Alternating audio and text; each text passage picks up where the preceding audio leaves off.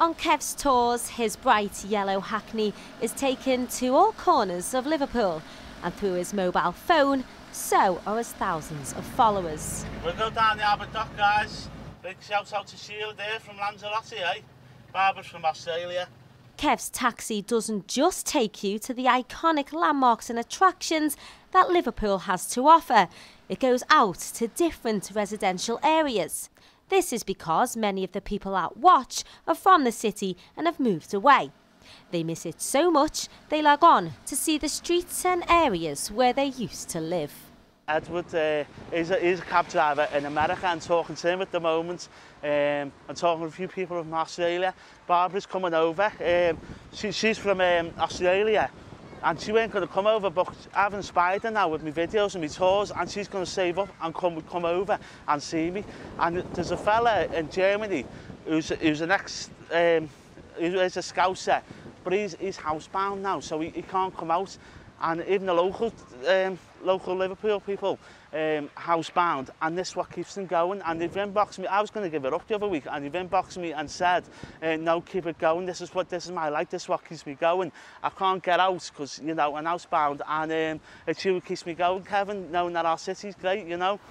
Oh yeah, John, he hasn't been to Liverpool since 1979. Do you know what, John? It'll be different. The Albert Dock hasn't just been on there. I'll show you a photo from 1982 till now.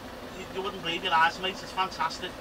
It started about 5 years ago on Facebook. You know, I put a few old pictures on and stuff like that, and people were commenting saying, "Oh, I haven't seen that for years." And last time I seen the Lime Street was like, you know, 10, 15 years ago. So I went out with my camera and took up-to-date ones, and they loved it. And you know, put it on my wall and that, and people saying, "Oh, you've got a good eye for that."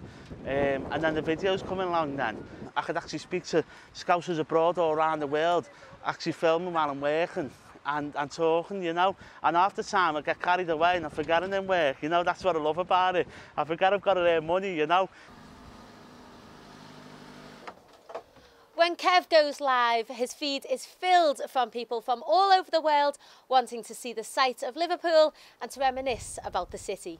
I normally work Stanley Street or wherever you end up, North John Street, and someone will get in and say, Croxteth Park, please, mate, you know, Moorhead Avenue. So I'll take them down there. I won't film no one in the cab. Unless those say, "Oh, I know you from Kev's cab," I'll film them, you know. But 9 out of 10 I don't. I get them to the destination, you know, get them to where they want to be, and then I'll film then and say, "Right, I'm on Moorhead Avenue here," and start filming back into town.